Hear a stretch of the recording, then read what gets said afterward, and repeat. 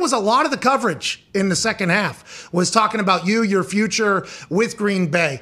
Has that been every conversation with every commentator that's come in, just asked about that? And how do you feel how do you feel about that situation currently with what Gunther Kuntz has brought in, where the team is at, your relationship with him allegedly as soon as you got back on the field after a lot of days off because of the toe and COVID, you went right up to Gunther Kuntz, dapped him up. Packers fans were super pumped about that. Where are you mentally with all of that? And is that the only thing the commentators ask you about now?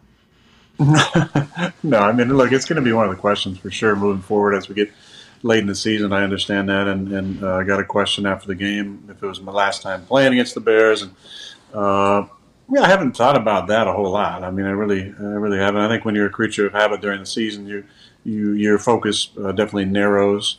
But at some point, there'll be obviously time to reflect on that and to think about the season. But I think that's weeks and weeks and weeks away. So in the meantime, I don't know that Chris talked to Brian. I don't usually GMs. I don't think do production meetings, but there was a lot of questions from all Catherine, Al, and Chris and Freddie about that idea of where I'm at mentally with the team, and I don't want to overshare in those situations just because I feel like just like during the off season, a lot of those conversations need to stay between the people involved with them. But it's been a good year conversation between Brian and myself.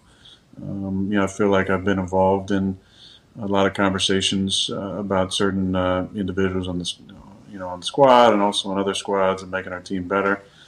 Obviously, there's been some acquisitions that I think have really helped out and paid dividends. Rasul Douglas, being as big as any of them, but Devondre Campbell as well. I was thinking about it after the game the other night. The beauty in the game and why I feel romantic about it from time to time is the redeeming qualities that a team can have, the redeeming nature of bringing guys back into the fold who weren't really wanted by other teams and making them feel like they have a real home. And it's that restoring of dignity opportunity that I think every locker room and team has a chance to do based on the personnel that comes in and the type of personalities that those individual players have. But we've had a lot of guys who I think were kind of outcast guys or afterthoughts at times, whether they're draft picks who got passed over by a number of teams or drafted later than they thought they were going to be drafted, or players who are on the street who weren't wanted by teams. There's been a decent amount of those guys who we've acquired over the years, and I think when you add enough of those guys together and you make them feel like they're a part of something special, you can really create a tight, cohesive group. And you look at the guys that are making a big impacts for us on both sides of the ball. There's a lot of those type of guys, not just the Rasul Douglases and Devondre Campbells of the world, but Preston Smith coming back and taking a pay cut and setting aside his ego and his pride. And I think he's had such an important impact on our team, not just from a production standpoint, but from a leadership standpoint. On offense, we just plugged in Dennis Kelly, who wasn't really wanted by a lot of teams, and he had a very nice game for us. Aaron Jones was a late round draft pick, who a lot of people didn't think was ever going to be a number one pick. Look at our offensive line. We have Josh Neishman at left tackle. We have John Runyon Jr. at left guard, Lucas Patrick at center, Royce Newman and his mullet at right guard, and Dennis Kelly at right tackle. A lot of those guys were either undrafted, drafted late, or not thought of as guys who are going to be contributors to our football team, especially not starting the season out, other than maybe Lucas, who was expected to start for us at one of the interior positions.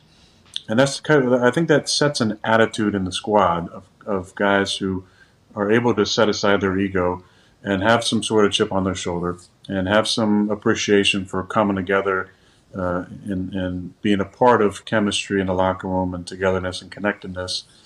And it's similar to the teams that AJ was on that were our best teams over the years, 2009, 2010, 2014, where we had a really tight locker room. And it's a good feeling coming to work every day. So you love being a Green Bay Packer right now, yeah? I love playing ball, man.